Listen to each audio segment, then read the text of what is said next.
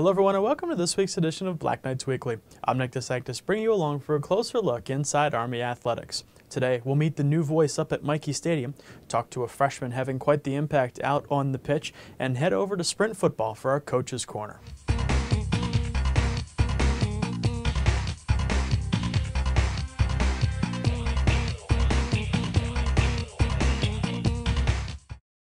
If you've been to either of the football games so far this year at Michie Stadium, you've heard a new voice coming out of the PA system. The new public address announcer for Army football is Gordon Deal. Deal, very well versed in his trade. He's the subject of this week's Army One-on-One. Row 8, seat 17. Let's give a round of applause for today's pen-fed lucky seat of the game. I got onto PA almost by default. You know, I was a college jock, and the women's volleyball team at Rutgers, where I went to school, called and asked if I could help out, and I did it that way, and then that morphed into doing it for the Knicks on a part-time basis at Madison Square Garden. And then when the timing of that didn't work anymore, out of nowhere the Giants emailed me and asked if I were available on some Sundays, and of course then we got the great experience here at Michie Stadium. That is a first down, Army.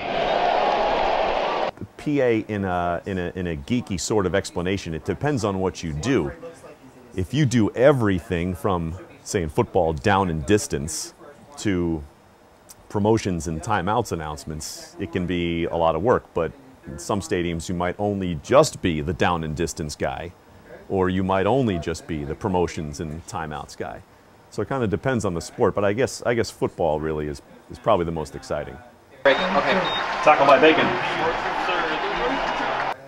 It's been remarkable. There's nothing like making that drive onto campus and just seeing how pristine everything is, how well kept the campus is, and watching the cadets and various soldiers and officers move around campus, I think it's fascinating. It's life-changing. It's a remarkable experience.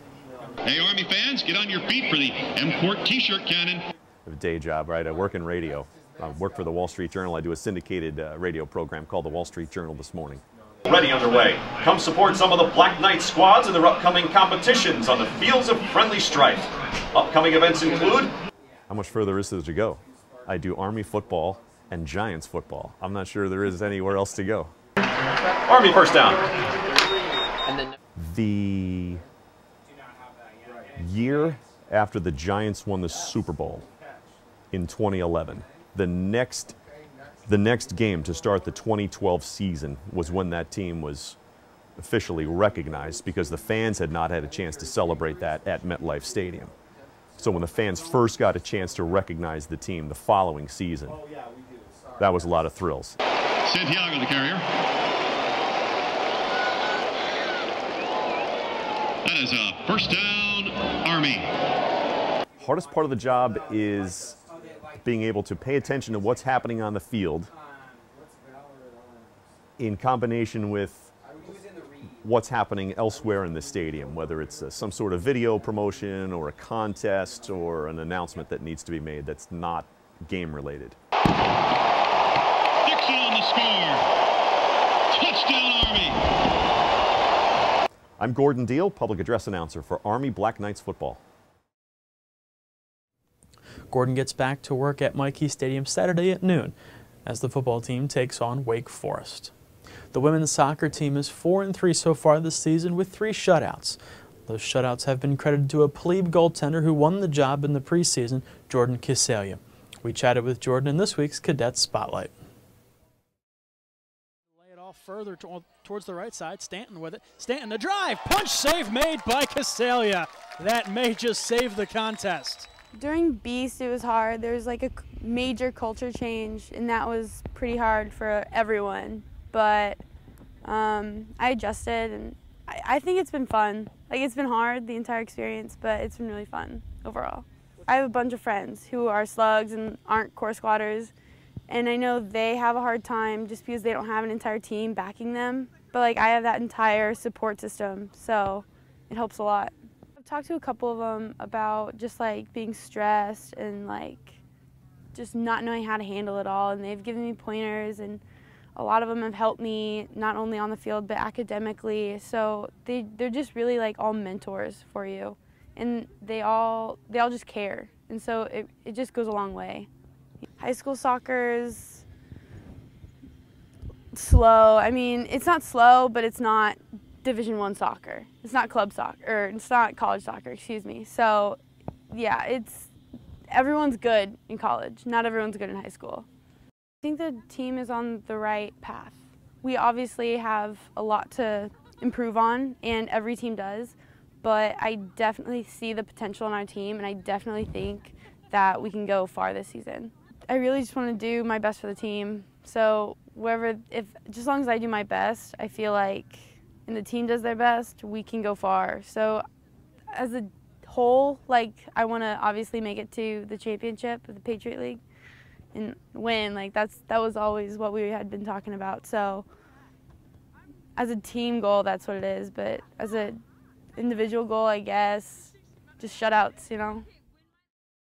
My name is Jordan Casalia. I'm a freshman goalkeeper on the women's soccer team. The women's soccer team opens up Patriot League play on Saturday with a showdown at Bucknell.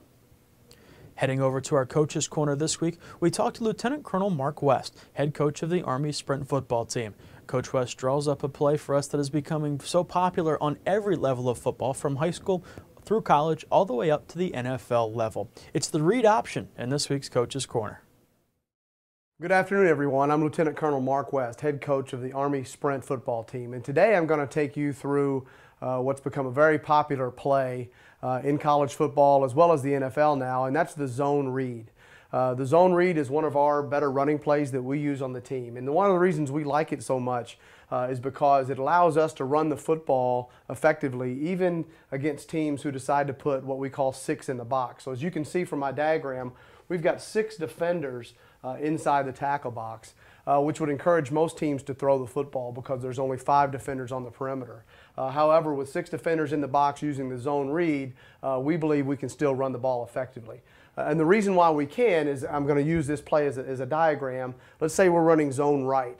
When we run zone right, that means all of our linemen are taking zone steps, hard steps to their right, and they're going to block, they're responsible for blocking certain people on the defense. So in this case, our right tackle blocks the end, our right guard will block man over up to the next level, which would be the linebacker. Our center attempts to take over this guard here or move up and help on the linebacker depending on the way he slants.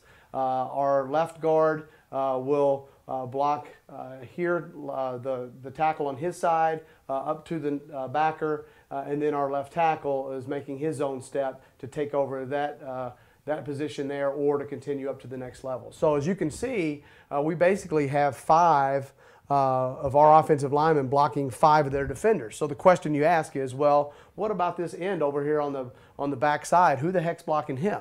Well, we use our quarterback's eyes to block the backside end. So our F, as he takes his steps to get the handoff from the quarterback, our quarterback is eyeing that defensive end to see what he does. If the defensive end, in most cases, tries to contain the outside, that means he's going to come upfield. He's not going to try to let anything get outside of him, so it's an easy read for the quarterback. He just gives the ball to the running back, and then the running back looks for a hole in the A gap or the backside A gap, or what we call the backside B, depending on the flow of the defense. However, there are times when we've run the zone enough at the defense where this end decides, you know what I'm going to do this time? I'm going to crash down the line of scrimmage, and I'm going to tackle that F as he's trying to gain some yardage. Well, if the quarterback's doing his job and reading that end, when he does that, all he does now is disconnect the ball from the belly of the running back, and he takes off running with the ball around in. And as long as we've got good blocks and the defense is already flowing this way because they're reading the zone to the right, that makes it a nice gain for our quarterback. And many times it ends up being big yardage because that defensive end has been sucked down, if you will, trying to tackle the running back. So zone read, it's a great run concept because you can still block 6 in the box even though you're blocking one of them with the quarterback's eyes, but it allows you to run the ball effectively even against a defense who's trying to force you to pass the ball. So hopefully you learned a little bit about zone read today. Thank you for supporting Army Sprint Football. First and 10, Army. They hand it off to Burrell again. Has a lane off left tackle. Burrell down to the 5, to the pylon. He's in. Touchdown, Army.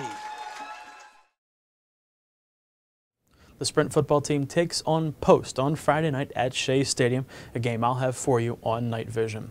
Lastly today, we hand the microphone off to the volleyball team for 15 seconds with Army Athletics.